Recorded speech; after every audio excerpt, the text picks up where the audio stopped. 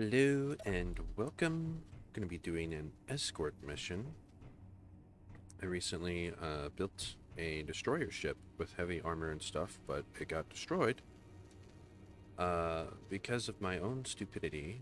I left it hooked up charging to a safe zone, but safe zones do not distribute power. And I don't mean an NPC safe zone, I mean my own safe zone. So keep that in mind if you ever create a safe zone of your own. But anyways, I went ahead and just spawned it in creative and then switched to survival because I want to test it out. I haven't gotten to actually use it. So what you want to do is go to an NPC station and you're going to want to just select escorts, and you can only really get escort missions if you're in a NPC station that is located in space. That is just from the experience that I've had, and it's random. Sometimes there's none, sometimes other players might take them. It all just depends. So we're going to take this one just for the sake of time, because it's shorter. But they're pretty much all the same difficulty. And so what you'll do is you'll just get in your ship, and you will follow this guy. It'll have a little orange waypoint to it. And that's essentially the ship that you need to follow. Here's a quick little overview of the ship. And what's going to happen is you're going to follow this guy. And he's going to have little drones come after him and attack him and shoot him and stuff. And your job is to take them out before they can do enough damage to stop it from jumping away. And we're going to want to make sure all our turrets are set to small ships as well. Alright. Now this should be plenty. Oops. I'm sure it'll be fine. And you'll want to make sure you have ammo. But as soon as you get close enough to this thing, it should just start taking off. There's like a small timer from the time that you start.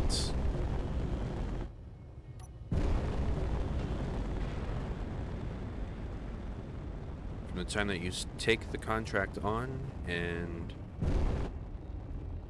it will just take off.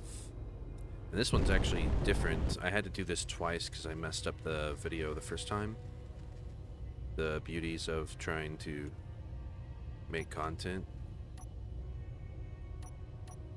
Yeah, I'm not sure why it can't lock on. It's kind of weird. If I do this way, it does.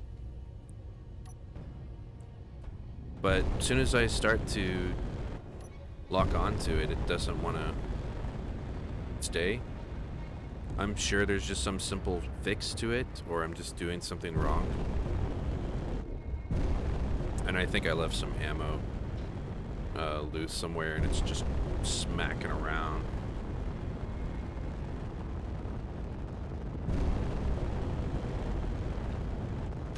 Let me just turn this game volume down. This is going to get a bit obnoxious. There we go. I play single player, and then I forget people want to hear my voice and stuff, and then sometimes I'll set the volume way too high and too low. And you never know. Everybody's got their own little preference. Some people get mad because they can't hear you. Other people get mad because you're too loud. And all it takes is like 3 decimals to like double the sound output and stuff. So it's like very touchy. And then you think to yourself, oh well, I'll just set it and then I'll leave it here. And then you'll end up with like an update for whatever recording software you may be using. Alright. So you guys want to start shooting? They're in range. Now, they kind of just fly directly at it. So artillery turrets and stuff work pretty good because they're flying directly at you, so it's kind of hard to miss. If they were strafing, that could be a problem. Ooh, and that missile hits. That could be an issue. They are programmed like a drone, so they will avoid you. but they will not avoid like the enemies. Okay, we really need this guy here to be taken out.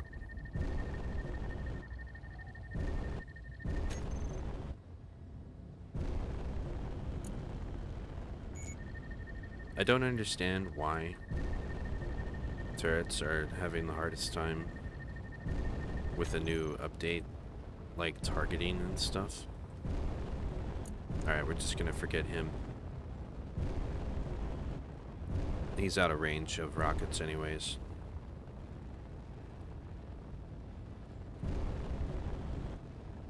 I am playing this with speed mod on, but the acceleration is exactly the same. It's just the speed cap that's different. And they're programmed to fly at 25 meters per second anyways.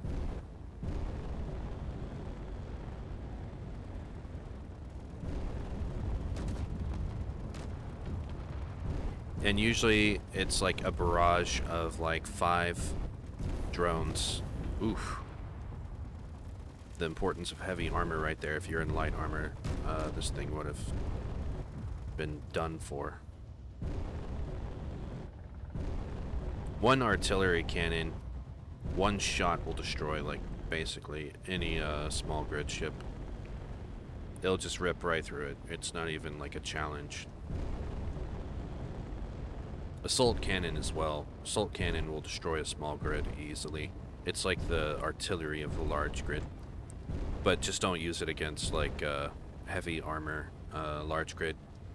Heavy armor large grid is just like on another level.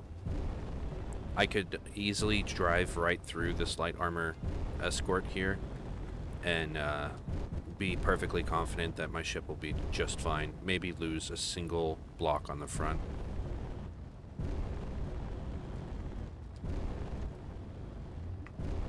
I've been playing a bit more PvP.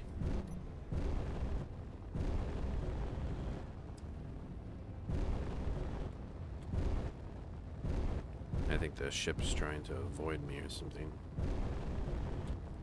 Let me go this way. Turn that back on.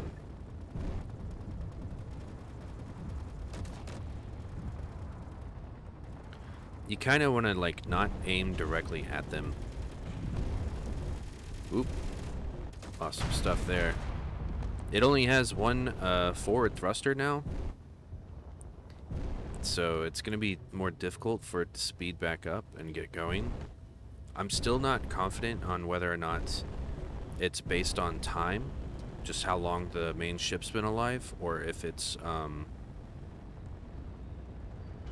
just distance that they spawn. But usually you'll go through like 2 or 3 of them, 2 or 3 sets. And to know when you're about done, look back at the faction waypoint, and usually by the time you're like near the distance of the contract, that's when you'll see this guy like try and jump away, and you'll get a notification that hey, your reputation has gone up. That's when you know that the escort mission is done. And I highly recommend using a ship with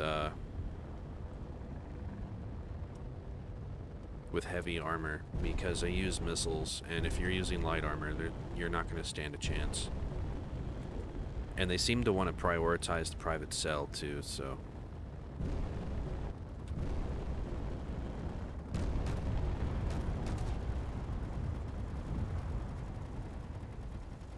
Okay, well that guy got destroyed. Uh-oh. No, no, no, no.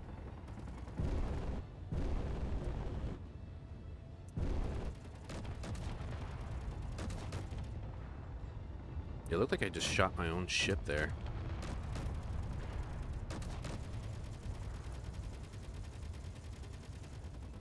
Sometimes you want to sit a little staggered just because you don't want the turrets to be in the way of each other. I got like 3 artillery down here, assault cannon on each side, and 2 Gatlings on each side. Then 2, I believe it's 2 artillery on top. No, 3 artillery and 2 assaults. I also recommend putting a cockpit on your ship where you can actually see this thing and auto dampen with Control C. That way your ship will just follow it, and if you wanted to, you could get out in a fighter and just attack these things separately while your main ship defends.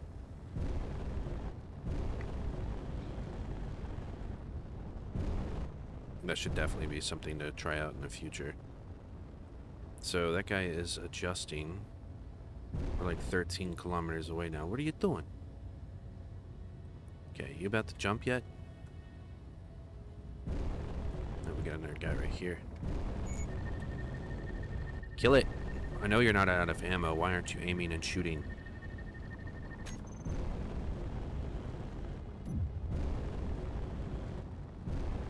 Okay, whatever. Be broken.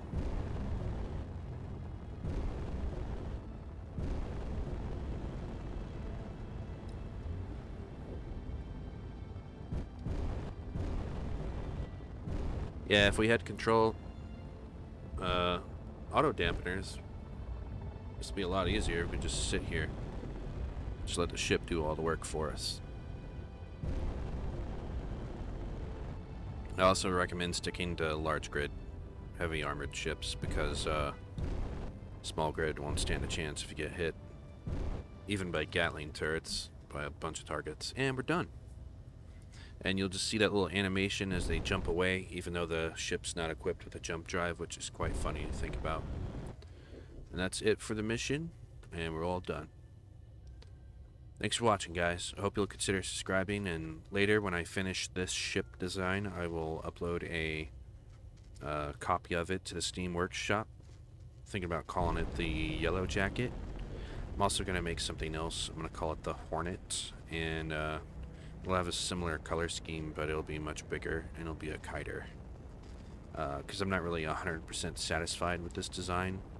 It has some flaws. It's not even finished, because I actually ended up wrecking it before I was able to finish it, doing something stupid. But anyways, thanks for watching, guys, and have a good one.